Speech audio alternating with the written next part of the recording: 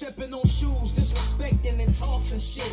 When I'm outside. Hey, what's happening, everybody? All right, I'm going to show you a really easy and effective way to access your widgets. Now, we all know you can press and hold, then come down in here, and then go like this, right? But check this out. To me, this is a little more efficient. Now, we're going to come over here like this. Say, for example, you want some YouTube music over here on your home screen. Press and hold the YouTube music app. Then come over here to widgets. Tap on that like that. Scroll like this. Say that's the one you want, right? Tap add. And it's going to come over here like that. But we're not putting it over there, right? We're going to put it over here. And that's where I thought it was going to go. But that's all good. We're going to stick it right there. Bam. Now we got it. Well, let's see if we can size this thing, right? Let's see if we can make it. Oh, there we go. Now you can control your music right here, just like that, without having to pull down your notification shade or open the app itself. You're good to go. And if you do want to open the app, you just do like that with your widget, all right? And this works.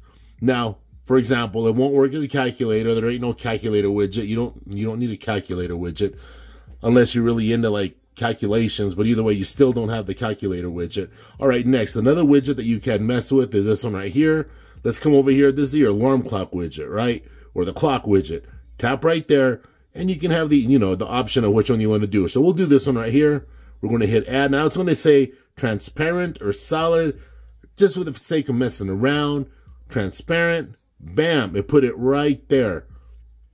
That's pretty sharp. Look at that, all right? You can move it around a little bit, put it right there. Put it over here. Just like that. Now, for those of you that want to know, how do you get rid of the widgets? Press hold on the widget. It'll say remove.